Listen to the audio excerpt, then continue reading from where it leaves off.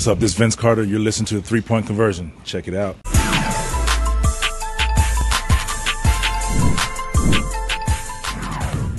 Raphael Haynes with 3-Point Conversion Radio.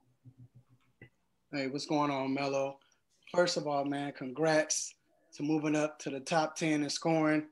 When you think about your journey coming into the NBA, won a title at Syracuse, and you come in, people expected you to be a great.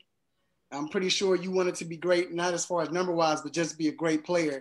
When you accomplish this feat, or I guess moving to the top 10, what goes through your mind? Because I know you say you don't really think about the numbers, but what goes through your mind? Do you take time to think about this and be like, wow, I can't believe I'm here?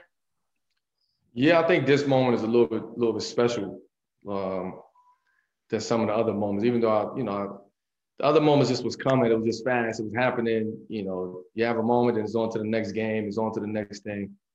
Top 10 in anything of all time is a special moment. So I don't want to take this moment for granted. I understand how big this moment is. It don't seem real because I'm actually still in it. I'm still doing this, so it ain't like it's. I don't want to downplay it. I'm excited about it. I'm blessed, to be able to accomplish this in year 18.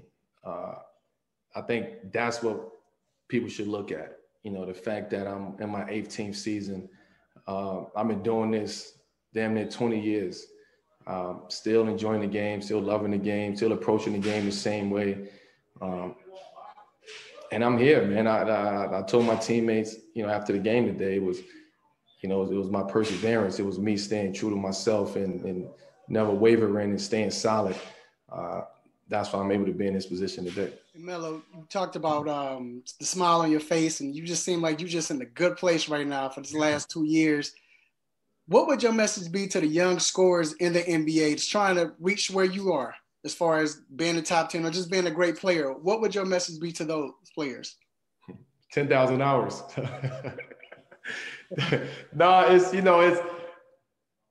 I would just say, man, if that's what you do, then perfect what you do, right? It's easier said than done, but you have to put the time in, you have to put the effort in, you have to put the sweat in and the blood in order to be in this moment. And, I know a lot of people, younger guys, probably look at this moment like, oh, it happened now and everything is happening now. But I've been doing this almost 20 years, right? I've been putting in the same work for almost 20 years, the same approach to the game, the same mentality, so right now I'm reaping those benefits of the fruit of my labor right now. And again, it's been happening. This has been going on for a long, long time, damn near 20 years. So I would just tell them, man, perfect what you do best. Don't ever let nobody tell you what you can't do.